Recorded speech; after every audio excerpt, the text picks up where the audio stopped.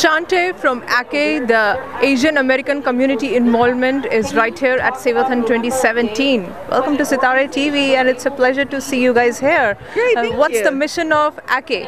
Our mission is to be a culturally competent organization to help people get more services that they normally forgotten about. So a lot of people who are disenfranchised or just a part of the community that's been forgotten about. So we try to do a lot of mental health awareness, as well as a federal qualified health center that serves all the community regardless if you have insurance or not. Same thing for our mental health services on the sliding scale. We're the only center for refugees in Santa Clara County. So that's also a big one for us as well, and a senior center.